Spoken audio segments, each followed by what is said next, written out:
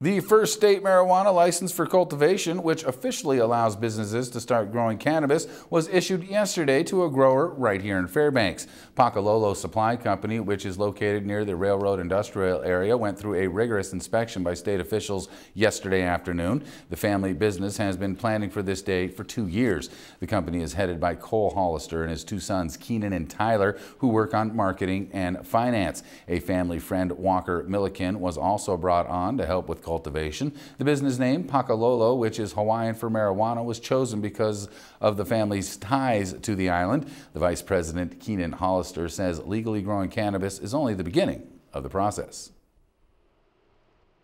We've been working on this for almost 2 years now, and to finally see the light at the end of the tunnel and all of our hard work paying off is really exciting, and it's kind of the start of the industry. So we're going to start cultivating plants and cultivate the plants from now on. Our first crop should come sometime in October, and in September we're going to be getting our retail license. Our license has been moved into the in review status with the state, so hopefully in September we'll be granted our retail license, and then we'll be able to start selling the product as soon as our product is ready.